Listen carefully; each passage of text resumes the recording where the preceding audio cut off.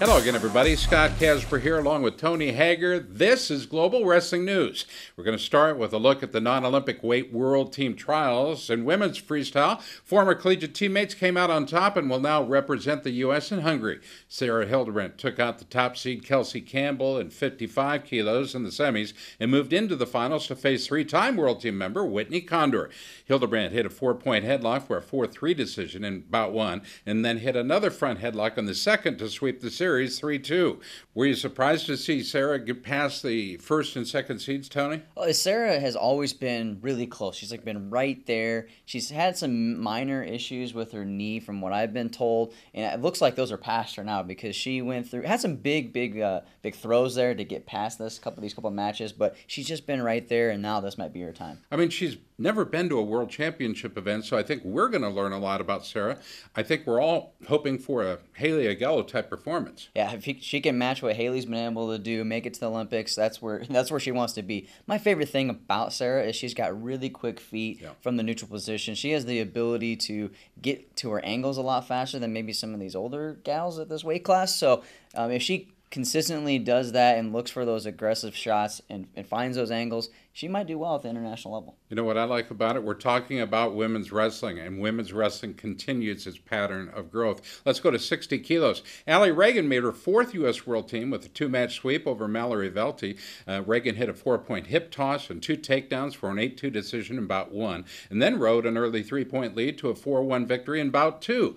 Yeah, she's the star here. She's the one that Sarah's trying to get to be. She's really been kind of in the shadows of Maroulis and Gray, so this might be her opportunity to put her name on USA Wrestling. I mean, she's always done real well domestically, but she's had a really hard time scoring against foreigners, and that's what she has to figure out. Yeah, on the international level, you have to be able to find that aggressive style. She's really kind of doesn't take a ton of risk. She doesn't give up a lot of points, though, but so she's going to have to figure out, taking that success on the domestic level, take it internationally, and be good from the top position, from the bottom position, all around in order to put a medal around her neck. And I think Coach Terry Steiner likes what he sees as far as how these women are improving.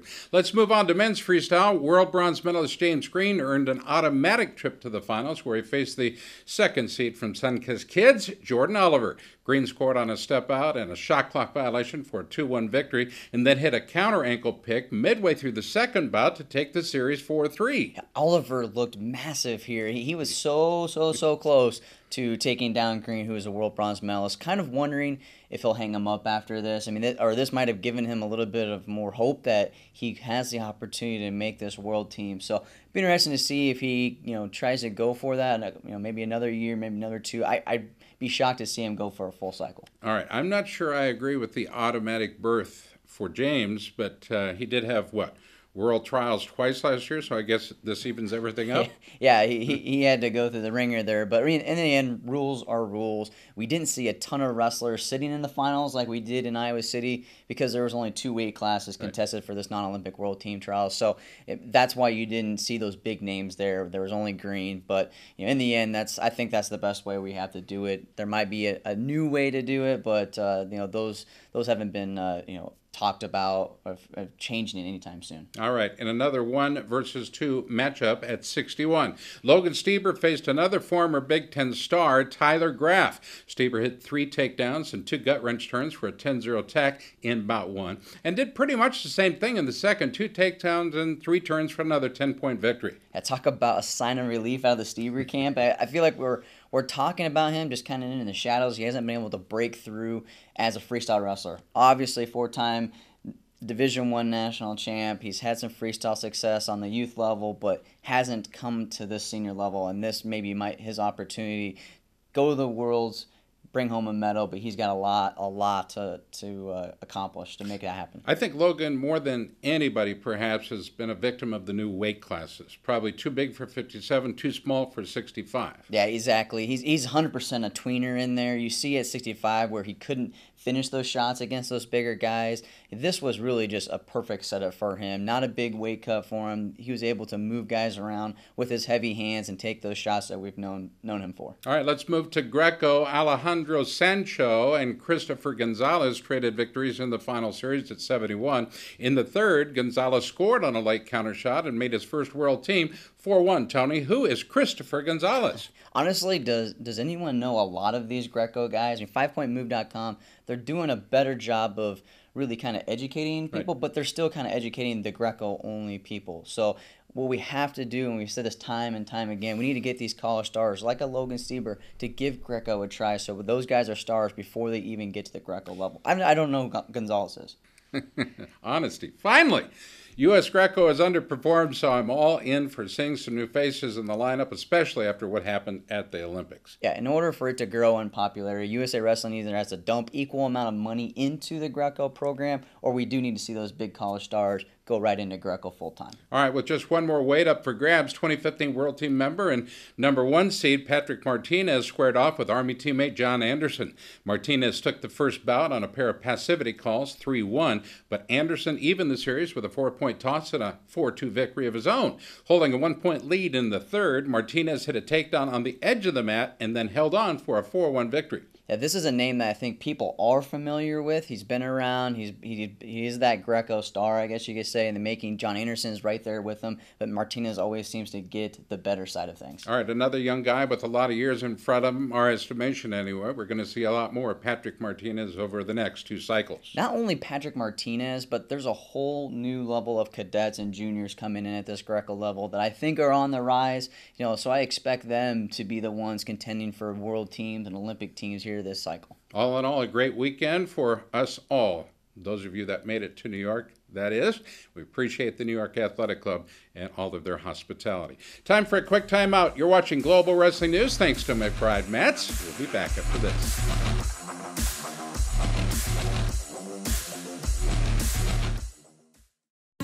In this town, there's only one pizza joint that has your best interests in mind. They make every single pie from scratch, with the freshest ingredients, 100% real mozzarella.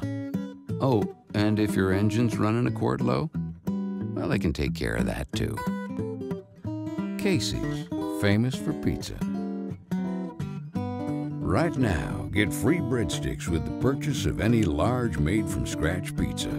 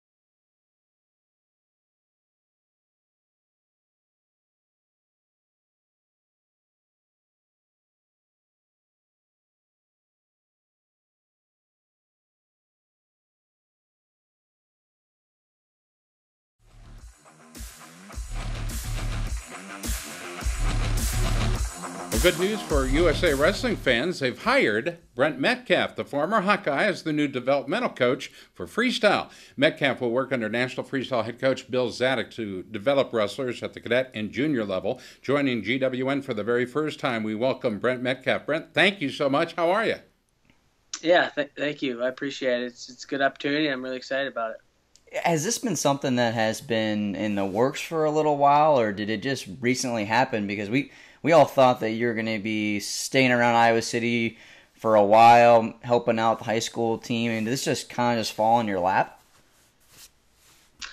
Yeah, everything did just kind of fall the way it fell. I don't think I had any plans for, um, I definitely didn't have any plans for the high school thing to go down the way it did. And then the USA Wrestling job, the way that happened is if you would ask me this, let's say 6 months ago. But that's okay. I'm a man of faith, and I'm a man that believes things happen for the way they got to. So, um, yeah, just different opportunities fell in place, and specifically the USA Wrestling job was one where wasn't really anything on my radar until Bill called me about it, and it did kind of go down pretty fast. Just I think probably the nature of him trying to get not established there, but basically he's a one-man team there out in Colorado Springs right now. So it helps him to be able to have people, whether assistants or different role coaches, to help him get going with USA Wrestling there. So it did all just kind of fall fast. I knew, kind of long story short, I knew that the high school gig was something that was I agreed to do, one because I wanted to, but also because I was gonna be here in Iowa City until at least May with my wife being in school. So that was a great opportunity for me to be able to stay in the sport of wrestling and coach at some level while she was doing that. And then I kind of had my radar open for opportunities that will arise after that. And this just happened to be one where, with communications with Bill, I'd be able to operate, let's say, part-time, if that's the right word, between now and May. And then May is just a random term. Let's just call it the spring. And then be able to move out there and then take over full-time from there on out. So, yeah, it was just a good situation. It was something I was really excited about. It was, like I said, something I hadn't really thought about putting myself in there until he called me. And the minute he called really was one of the first times I was really excited. I was like, man, this is something I could really enjoy. I really loved what I've been doing for the past, let's call it 6-7 years, traveling internationally, competing internationally. And I was like, man, I think that's something I would continue to like to stay in. Freestyle is definitely part of the sport of wrestling that I have a ton of passion for. Definitely one of my favorite styles to compete in. So, yeah, I think just when it was approached to me, it just instantly seemed like it would be right. You didn't see an opportunity on staff that you wanted to branch out and look elsewhere, or just wasn't an opportunity for you to stick in Iowa City and coach there? To make it simple for you, cards fell how they fell, and I had to go with the opportunities that were there for me. Okay. So, is this something that you see yourself doing for a while? Is this something that leads you up to maybe coming back to Iowa City or going to a college down the road? How are you kind of looking as an outlook for like a 5-year plan? I would say that at this moment, which maybe a professional would say that you shouldn't have a 5-year, or you should have a 5-year plan. But for me, I'm looking at just the next step. And I don't know if I necessarily jump into this thinking, oh, this is just something for me to do until I can get what I really want. I don't think I'd be doing a whole lot of justice or service to that job if it was just a stepping stone for me to get somewhere. So for me, I'm jumping in full force to really go and take that job and do the very, very best that I can with it, and then see what happens. Maybe it is something that's just completely me. I love it. I'm doing a good job at it. That's the biggest, most important part, is that you're doing a darn good job, you know? And if that's the case, then maybe you continue to do that and just see where things kind of play from there. But definitely my mindset is not going into this thinking, well, this is a good starter job for me to do this to get somewhere else.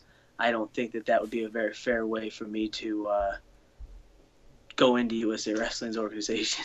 Is there anything you'd like to, I guess, say to the fans about that followed you through this journey and that are going to be following you out to Colorado Springs?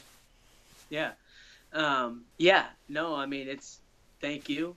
Thank you for all your loyal support, especially through college years. Obviously, there's rabid support, but to me, the biggest and eye-opening thing is once you graduated, and then just to see the support that you continue to have once you graduate and get out of school.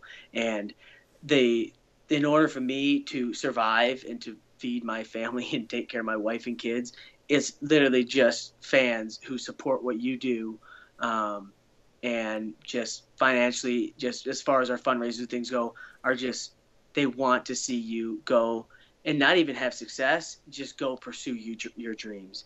And to me, that's a really big deal. It's a really big deal that they care about me and my family, but my dreams as much as I did. So forever grateful. I mean, again, not a whole lot more you can say than just thank you. Certainly forever will be the very best not Hawkeye, but best wrestling fans and supporters in the entire country. So, I mean, I think in my mind, I always saw Metcalf staying in Iowa City with Ramos leaving and now Metcalf leaving. You got to wonder if the Hawkeye Wrestling Club is maybe making some room available for the young studs. Because for me, anyway, the young studs are the ones that are winning all the medals. Example, Snyder and Cox. All right, more on that later. All right, after this break, we've got 5 bouts you've got to put on your watch list for the weekend. That's after the break right here on Global Wrestling News, powered by Elite Wrestling. Stay tuned.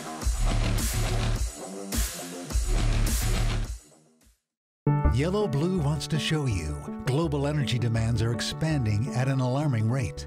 Power grids in the U.S. are aging while coal plants continue to close at record rates. Utility rates are at an all-time high and there's no end in sight. If this concerns you, call Yellow Blue, delivering products and services that are not only green but cost-effective.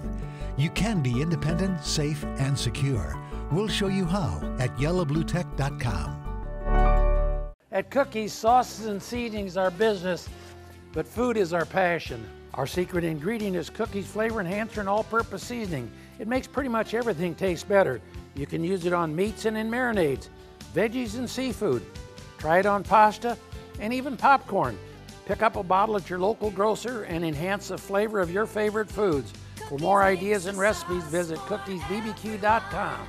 Cookies is the one.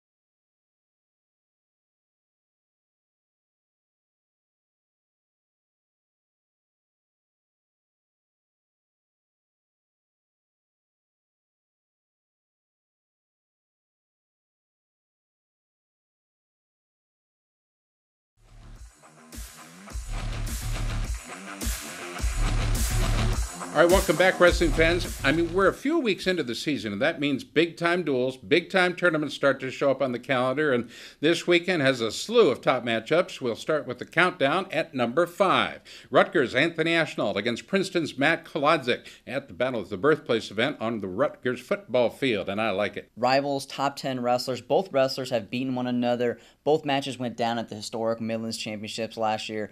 Ashnault getting the best of it in those consolation semifinals. So this is going to be a big matchup at the Battle of the Birthplace. All right, feels like Ashnault's on the upward trend, but this could be a great opportunity for Klodzik to get the job done in a huge dual matchup for the Tigers. Next up, Virginia Tech's Joey Dance will take on Missouri's Barlow McGee. This time we have a top 5 battle going down in Missouri. McGee didn't have the best All-Star Classic, being upset by Nathan Kreiser, but kind of thought we'd see McGee drop in the rankings a bit, but he's still up there. And he's got to face Dance. What are your thoughts? Yeah, this sets up a mega match here with Dance. McGee might have got a wake-up call from the All-Star Classic. I like him against Dance here because Dance has another huge matchup, which we'll talk about. He's got number 2, Dylan Peters, on Friday as well. Yeah, Dylan Peters, that's another match on our list. But first, how about we take a look at this one? Another match, the same duel, take place on Sunday. Levon Mays of Missouri will look to defend his top 3 ranking against Virginia Tech's Solomon Chisco. Mays lost as well at the Classic, so this is a much-needed bounce-back win for him and the Missouri Tigers. Chisco is up a weight class at 149 pounds. He's been pushed a little bit already, so this will be a real test to see if he can handle that bump up to 149 pounds against him. All right, let's take a look at the next bout. Rising star Zahid Valencia of Arizona State versus Big Ten's Bo Jordan. Both wrestlers ranked in the top 10, Bo in the top 5 in every ranking. The clear favorite. Valencia has a lot of hype behind him, but we need to see him back it up against a guy like Bo. Yeah, this will be Jordan's first match of the season, so his conditioning will be put on check. Valencia's isn't the best. We saw that against Ethan Ramos last weekend, but I think in the end, Bo gets out early, makes this match really, slows it down, and he's ended up grinding out a close victory here. All right, in our number 1 match of the weekend, we have a top 3 battle against Northern Iowa's Dylan Peters against Virginia Tech's Joey Dance. Tony, we talked about Dance's big matchup on Sunday. This one can solidify him as a top contender. Yeah, I think he's got his eye solely on this matchup. Dylan Peters suffered a major injury last season, but gritted out an All-American performance. Peters told me at Media Day that he was sitting out just to have this matchup in West Gym. So this is a big one that's been circled on his calendar. All right, the big question, of course, is will we see him? What do you take away from his presser? Oh man, I think Schwab might be playing some games here. We know Schwab has got some friendly banter. He always has. So if you think about it, though, that he needs to try to get an advantage against him because he hasn't had some success against Dance. So if they start this duel at 125, it'll be interesting to see if Peters gets the call, Schwarm gets the call, because this is a big, a dual setter.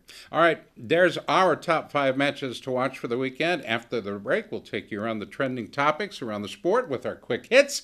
Stay tuned. More GWN, powered by Cookies Barbecue Sauce, the sauce America loves to eat. Yellow Blue wants to show you global energy demands are expanding at an alarming rate. Power grids in the U.S. are aging while coal plants continue to close at record rates.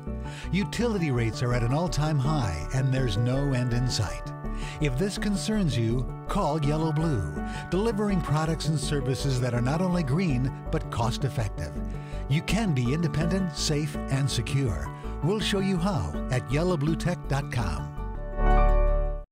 In this town, there's only one pizza joint that has your best interests in mind. They make every single pie from scratch, the freshest ingredients, 100% real mozzarella.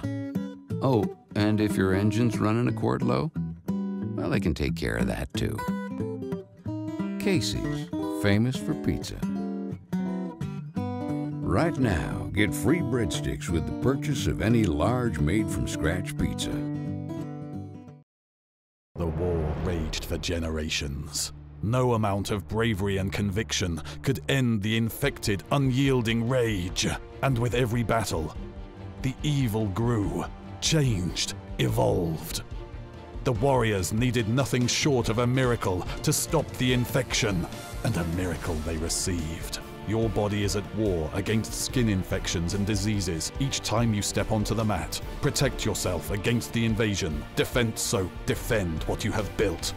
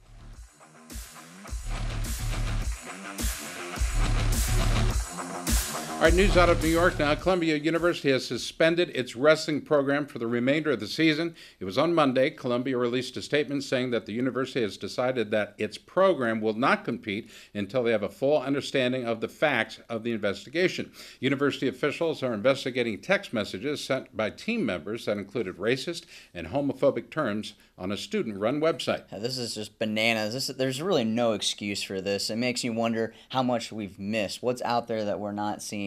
This is an interesting world that we're living in right now. I don't blame Columbia for really making this happen. I mean, I don't know if they had another way out. This seems to be a trend in college athletics, and unfortunately, a lot of innocent kids are paying the price for their teammates. A lot of these kids were still in high school, and this is going on. Yeah, so you can kind of compare this to Minnesota's issues. I mean, the drug, completely different topics, but Minnesota only suspended the wrestlers that were involved. So I would like to see the same thing with Columbia, because it wasn't the whole team, but Minnesota they're letting those wrestlers actually wrestle right now. They're getting to wrestle in open. So why shouldn't some of the Columbia wrestlers that they don't think were involved wrestle in some open tournaments? So there's a lot more stuff that we need to get more details out. Just kind of like the Minnesota situation, right. It lingered out for months, but we got to get to the bottom of this Columbia deal. Well, Columbia, one of the best universities, surely an institution of higher learning. We hope that these kids learn from their mistakes. University of Michigan senior Dominic Abinader and juniors Alec Pantaleo and Garrett Sutton will redshirt the season. They join senior captain Adam Kuhn as returning Wolverine starters slated to sit out for the year. I think Michigan is doing the right thing here. Honestly, I'm surprised that these guys even have red shirts left, but in today's world, you see them sit out that first year, and they've take that redshirt year. But I mean, there has been success from them doing that. Ask Miles Martin. So true freshmen can have success at this level, but the right thing to do is put these guys on red shirts and rebuild for next year. All right. Without Kuhn, I don't see him in the hunt for a national title this year, so I think it's a smart move to sit these guys out and try to make a run for it next year. Yeah, they're not going to make a run for the national championship, I think, with this team, but I think you see a top 10. Top 10 finish is doable here, and that is going to be great for recruiting. In the Big Ten, you got to have those top 10 finishes. All right, next topic. Two-time world bronze medalist Dayton Fix has decided to stay in Oklahoma and compete for the Cowboys. The nation's 4th overall recruit chose Oklahoma State over Penn State, Ohio State, Nebraska, and North Carolina. Hey, someone didn't pick Penn State. I feel like we've been talking about that for the last 3 weeks. Homegrown Cowboy. I think the majority of people, some media, knew that he was going to go there, really high on their list. I think some other schools really he just took the visit to take the visit, free trip, and maybe the media might have hyped up a little bit these other schools. Okie State, I think, was really the clear favorite the whole time. All right. Sources say that he will redshirt when he gets there, but where do you see him in the lineup? He said that he wants to go to 125 pounds. He's ranked right now at 132 pounds. Honestly, I feel like he's really big right now for 132 pounds. I don't know if he's cutting a lot of weight there. I don't know those details. But when you do get into the college level, you've got full-time coaches, nutritionists, so they might be able to figure out a way to get him down to 125 pounds a healthy way, right. And it'll make a lot more sense for Okie State. That'll do it for this week's show. Thanks for watching this edition of Global Wrestling News. For Tony Hager, Brad Johnson, and all of us here in Des Moines, we'll see you next week.